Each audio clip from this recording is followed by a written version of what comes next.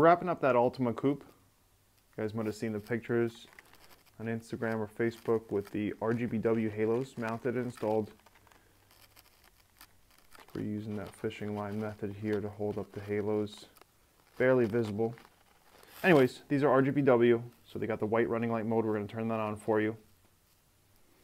And then you can change them to any color you want. So this can be a, turn on with the parking lights. You can run them in white mode just like a normal halo. You don't have to worry about anything. And then you're at a car show or you're at a meet, you want to change colors. There's different themes as well. Play some of those for you. You can change the dimness, the brightness. You can increase the speed or decrease the speed. A lot of different functions on these. We'll get an overview on the car in a few moments.